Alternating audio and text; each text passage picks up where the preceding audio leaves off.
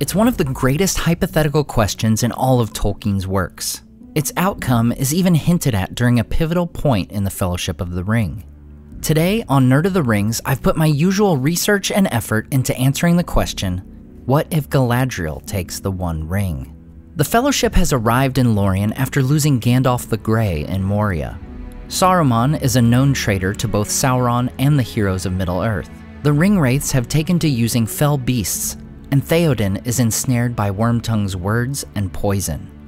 On February 15, 3019, as the Fellowship rests in Lothlorien, Galadriel invites Frodo and Sam to look into the mirror, after which Frodo offers her the One Ring. In the canon story, Galadriel passes her test and turns down the offer, forever putting it behind her and resolving to diminish and sail into the west. We are told by Tolkien in letter 246 that Galadriel's rejection of the temptation was founded upon previous thought and resolve. But what if that resolve had faltered? What if, seeing the loss of Gandalf, leads Galadriel to believe the quest is now doomed to failure, and that she is the last hope for Middle-earth? Tolkien says of Gandalf that it was a great sacrifice for him to fight the Balrog. For all he could know at that moment, he was the only person who could direct the resistance to Sauron successfully, and all his mission was in vain. What if Galadriel had come to the same conclusion, realizing the Free Peoples were now doomed? Let us also not forget that it was Sauron himself who killed Galadriel's brother Finrod in the First Age, and it was Sauron's master who sent forth a sneak attack that killed her brothers Angrod and Agnor.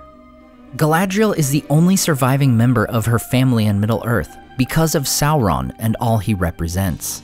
Whether through altruism or the secret desires of her heart, the loss of Gandalf leads Galadriel to take the ring from Frodo, and the events of Middle-earth are drastically changed. So what is Galadriel's strategy? Does she hole up in Lorien or move against Sauron? Fortunately, we have the answer from Tolkien himself, once again in letter 246. In any case, Elrond or Galadriel would have proceeded in the policy now adopted by Sauron. They would have built up an empire with great and absolutely subservient generals and armies and engines of war, until they could challenge Sauron and destroy him by force. Galadriel springs into action. She must build up her forces in order to battle the armies of Sauron. Messengers are dispatched to both Elrond and Thranduil, requesting soldiers from Rivendell and the Woodland Realm. The ring, she deems, must remain a secret, her possession known only to the members of the Fellowship and possibly her husband, Celeborn. Aragorn, Boromir, Legolas, and Gimli are sent with a small company of elves to Minas Tirith, to bring word to Denethor, for Aragorn to be crowned king, and to prepare Gondor for the war to come. Would Aragorn and the others go along with this plan and with Galadriel having the ring? I think that while they may be uneasy about it, in the end, Galadriel would seem more fair and righteous than ever, setting them at ease, or at least at ease enough to proceed. Frodo, freed from his burden, is sent back home with his hobbit friends, accompanied by a small personal guard of elven warriors. As the hobbits head home, messengers go to the elven realms, and Aragorn travels to Gondor. But we are left to wonder, what about Gandalf? Well, when Frodo looks into the mirror of Galadriel, one of the visions is of Gandalf with a white staff, though he thinks that it must be Saruman.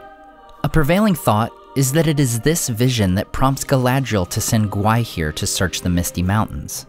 However, if Galadriel had interpreted this vision to be Saruman instead, she would have continued to despair Gandalf's loss, and also would not have sent Gwaihir, leading Gandalf to travel by foot from the mountaintop. This additional travel time is critical, as it will lead to Galadriel moving on from Lorien before Gandalf could arrive, as he attempts to follow the Fellowship. Fresh off seeing who she believed to be Saruman in the mirror, Galadriel realizes she cannot leave such a threat free to act in the midst of her allies. She rides with a modest force to Isengard, where she presents Saruman with an ultimatum: pledge fealty to her, or be destroyed. Saruman, unaware she possesses the One Ring, believing his tower is unassailable, and possessing a vast force in his underground caverns, refuses. This is the moment when Galadriel first uses the One Ring. The ring, augmenting her incredible power, allows Galadriel to unmake the very foundations of Isengard, much like she does to Dol Guldur in the actual story. The orcs below ground are buried and destroyed.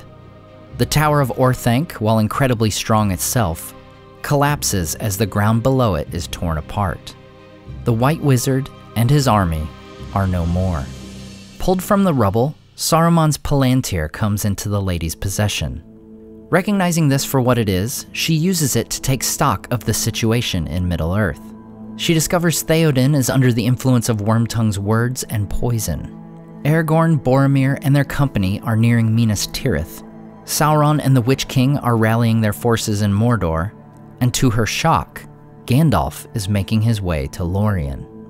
The One Ring, now having a firm hold on Galadriel's heart and mind, influences her next moves greatly. If Galadriel returns to Lorien right away, Gandalf may perceive her possession of the One Ring, and may voice dissent, or perhaps even challenge her. This will not do. They cannot fight amongst themselves if they hope to defeat Sauron by military strength. Galadriel makes camp at the ruins of Isengard and sends word to Lorien. Gandalf is needed in Rohan. The White Wizard makes haste across the plains, arriving in Edoras, where he frees Theoden from the influence of Wormtongue. Galadriel, meanwhile, returns to Lorien, having managed to both avoid Mithrandir and gain the allegiance of Rohan. As the warriors pour in from both Rivendell and the Woodland Realm, the pieces begin to fall into place for Galadriel. Time and again in the canon story, we see Sauron, and even Saruman, being forced to act quicker than desired, which for them has disastrous consequences. A major reason Sauron's forces are defeated in the Battle of Pelennor Fields is because he attacks earlier than desired, due to Aragorn revealing himself in the Palantir. In a similar move, Aragorn, now King of Gondor, follows Galadriel's advice, revealing himself to Sauron via the Palantir in Minas Tirith. Sauron, fearing the reuniting of the men of Middle-earth, and that Aragorn has likely claimed Isildur's Bane as his birthright, orders the Witch King to attack from Minas Morgul. Aragorn, also at Galadriel's behest, has already lit the beacons and sent the red arrow to Theoden, requesting their aid for war. Now, the sizes of the forces involved in the Battle of Pelennor Fields wouldn't be drastically affected by these changes. Sauron's force coming from Minas Morgul may be slightly less in number, but the more important point is that they would be less prepared. On the other hand, we know Book Denethor was anything but an inept ruler, and had been bracing for an attack from Mordor for some time. If anything, the forces of Gondor and Rohan would be more prepared and equipped for the situation than in the canon story. In the end, the Battle of Pelennor Fields plays out much the same. Though with Aragorn in the city from the outset, Gondorian morale is riding high. They have their king with the famed Sword of Elendil leading them. Theoden arrives earlier in the battle, and having not fought the Battle of Helm's Deep, with greater numbers and Gandalf at his side. Whether by the hand of Éowyn, Gandalf, or possibly a combination, the Witch King falls in battle, without killing Theoden. Because Aragorn has not traveled through Rohan, he has not summoned the Army of the Dead. However, because this battle now takes place roughly a week earlier in the timeline, the Corsairs of Umbar have not yet arrived at Pelargir from their havens.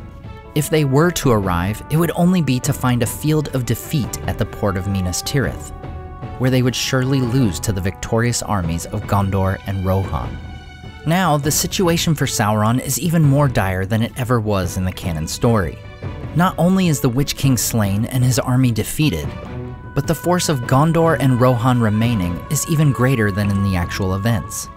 Not only that, but even now Galadriel has amassed an army of elves from Lorien, Rivendell, and the Woodland Realm. Galadriel communicates with Aragorn via the Palantir. They arrange to combine their forces and to march upon the Black Gate itself. Gandalf, who has been purposely kept in the dark and away from anyone who knew about the ring, would only now, having arrived in Minas Tirith, learn that Galadriel has it.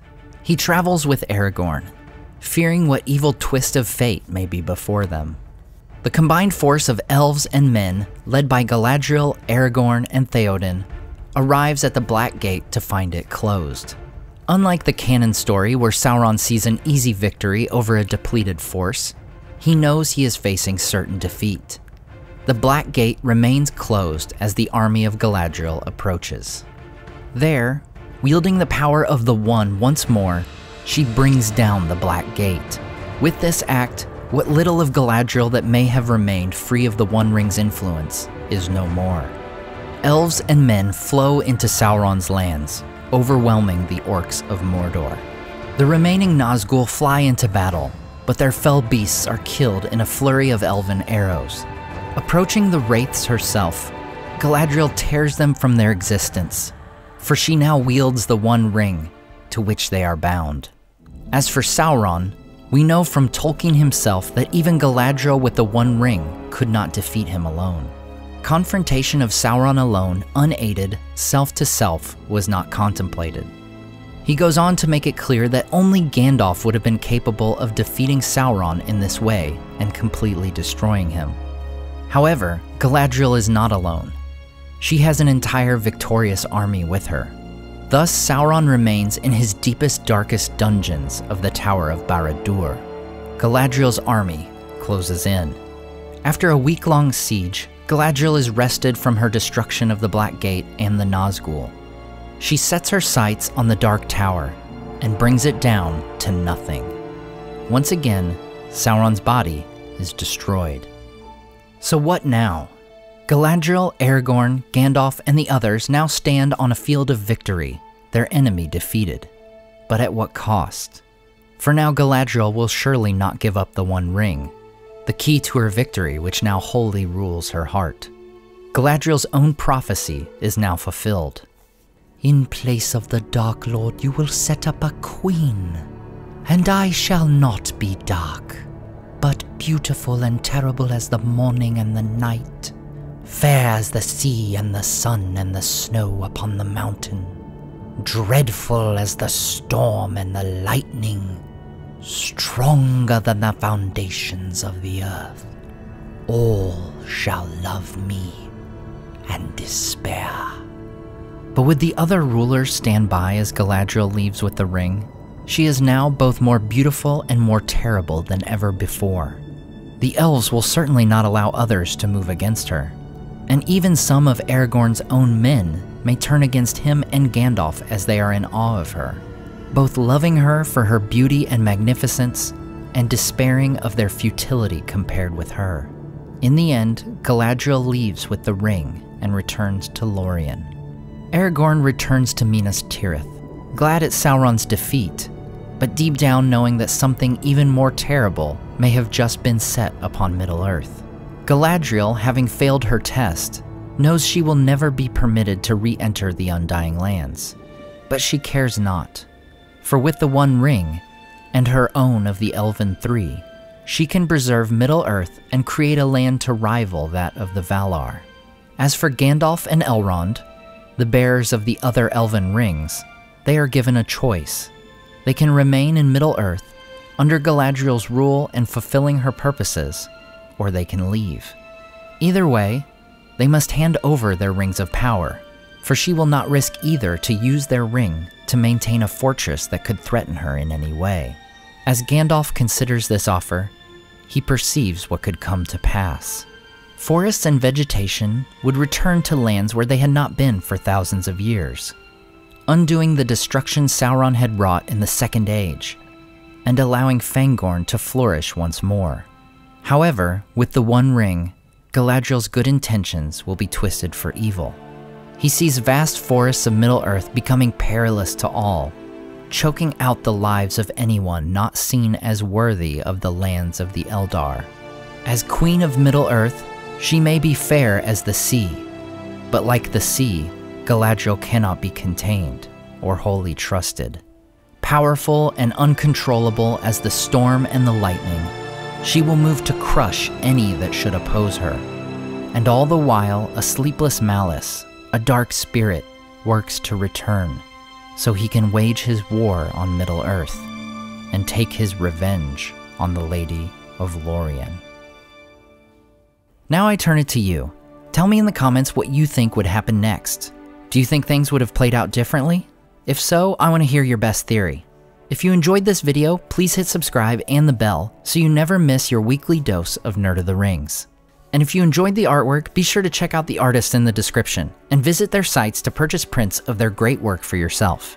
As always, a huge thank you to my Patreon supporters who make this channel possible, including Tom DeBombadil 19, Gail Elizabeth, Jim Limber Davis, Sky Carcass, Salim Rahman, Smorzerk, Zetrock, Gimilcod, Debbie, Grand Strategy Nerd, Chief 40123, Mid-Earth Wellness, and the Dark-Haired One. Thanks so much for watching and subscribing, and we'll see you next time on Nerd of the Rings.